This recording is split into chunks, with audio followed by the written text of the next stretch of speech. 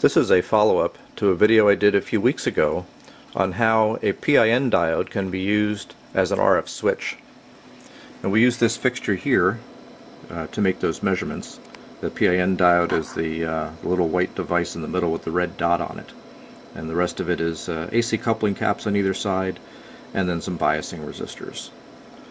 So the PIN diode can be used to switch large RF signals because of the stored charge in that intrinsic region.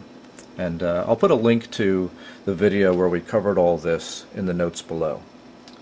Now, one of my ham radio viewers asked me if I wouldn't mind taking a look with this fixture at the distortion characteristics of that PIN diode versus the bias current of the diode. And so I thought that would be a fun little video here. From an RF applications and radio point of view, one of the more important distortion characteristics is the third order intermodulation distortion. And the reason for that is that the distortion components land close to the frequencies of interest. And what I mean by that is, let's say we have two signals that we are applying into a system, we'll call it F1 and F2.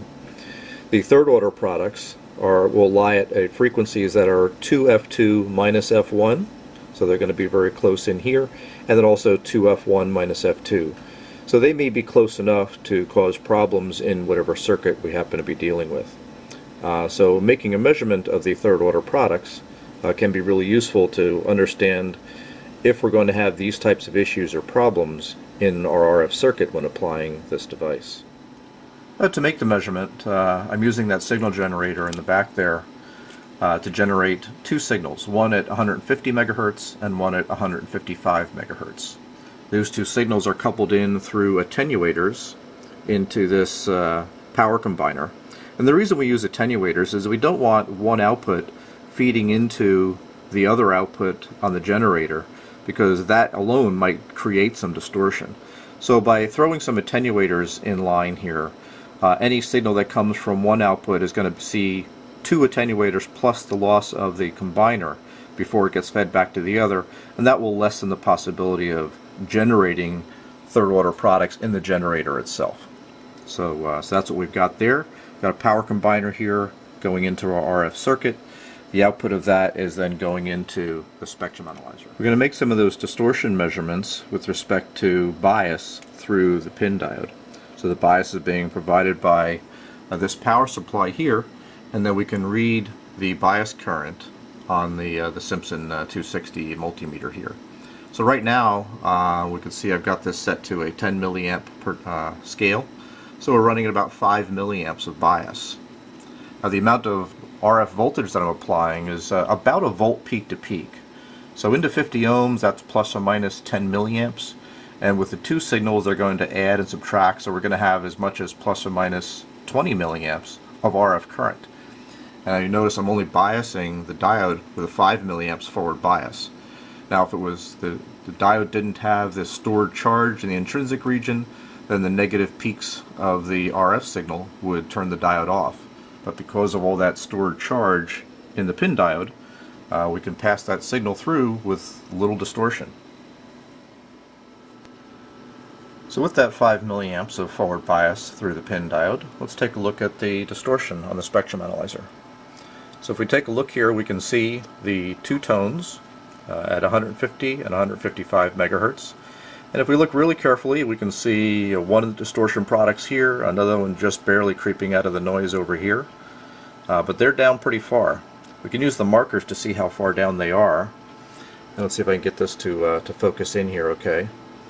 So we can see the fundamentals about 3.8 dBm or so. And if we look at this marker over here, that's the one that's on that signal component down there.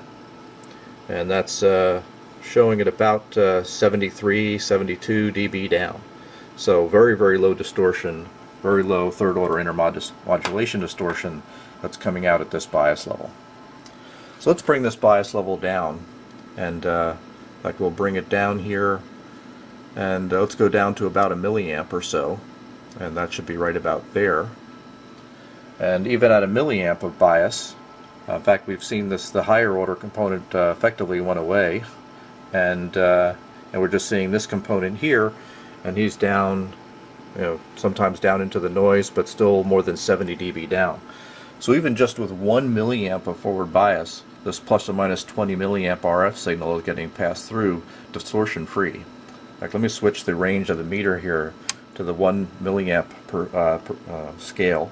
In fact, let's go down here and let's kind of drop this down to, see, that's the 1 milliamp scale here now. Let's see, this is a 500 microamps of bias current. Okay, so very little bias current here. And we take a look at the spectrum analyzer again. Again, these distortion components are very, very far down, more than 70 dB down.